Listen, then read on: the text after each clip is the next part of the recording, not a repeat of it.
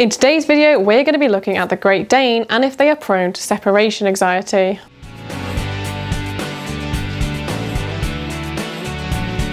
Welcome back to the Fenrir Great Dane channel. If this is your first time here, my name's Mimi and I'm a registered canine leader here at FenrirCanineLeaders.com. This channel is dedicated to helping you learn everything you could possibly want to know about the Great Dane, and then how to become high-level canine leaders that can raise perfect Great Danes. So if you're a lifelong Great Dane lover, you're thinking about getting one, or you're just starting your journey with your new Great Dane pup, then this channel is for you.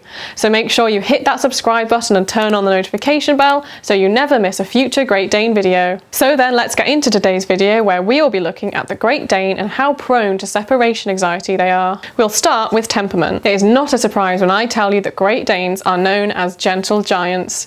That is the attraction of having a dog as big or even bigger than yourself. They make beautiful additions to the family. Their peaceful disposition and relentless attempts at being a lapdog will just make them a joy to be around. Who could possibly have a bad day when your 60-kilogram Great Dane is desperate to share your spot on the sofa? As fun as their size can be, you still have to remember this is a big, powerful dog that doesn't always realise how big or how powerful they are. They haven't got much in the way of aggression in them, but even a happy dog can cause chaos when they stand at 3 feet tall. There isn't much in the way of overall dynamic movements for a Great Dane like what you would see in a Spaniel. They almost seem to move in slow motion. From a historically hunting dog to a calm protector, these dogs love humans and companionship, and spending time with them does nothing but strengthen that bond. It's fair to say that the Great Dane isn't a highly strung dog in the same way a German Shepherd is. They don't tend to be nervous or destructive when craving attention.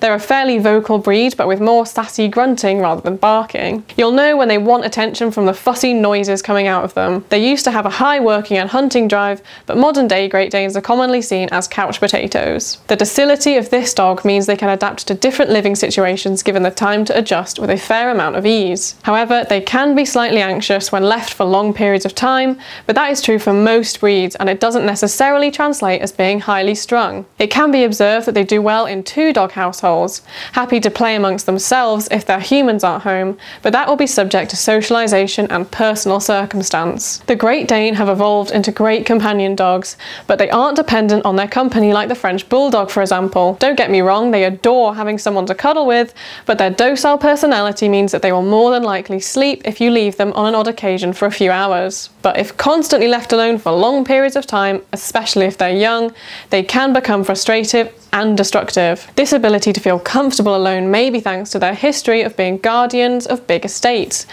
often left to guard alone, but it is also down to the socialisation you give them. Whilst you shouldn't be leaving a dog unaccompanied for long periods, training them to be comfortable for an hour or so from a young age can reduce any anxiety, as they'll learn how to cope without being destructive. And for more security, if you have to leave them for an hour or two, Kongs filled with their favourite treat can engage their mind long enough for you to escape teeth marks on table legs. A crate or a pen, depending on how big your Great Dane is, can be a dog's sanctuary, somewhere cosy and reliable that they relate feelings of safety with. These things can reduce the stress of being alone, but days alone will make for a miserable Great Dane, so always try to keep them in good company. They love people, and let's be honest, who doesn't love the comical value of a Great Dane? To recap before the end of this video, let's quickly summarise all we've covered today. The Great Dane is a companion dog, and that's thanks to specific breeding and adaptations over the past few hundred years. They are wonderful dogs to have in the family. Their docility makes them great additions to a lot of homes.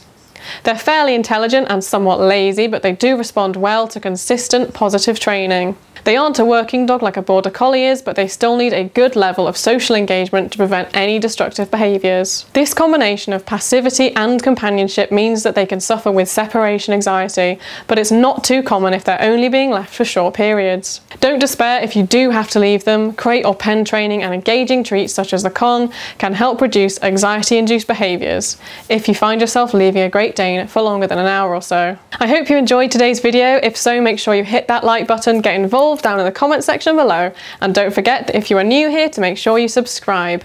We have 2 dedicated Great Dane videos coming here every week, so I can't wait to talk to you again on the next episode of the Fenrir Great Dane channel.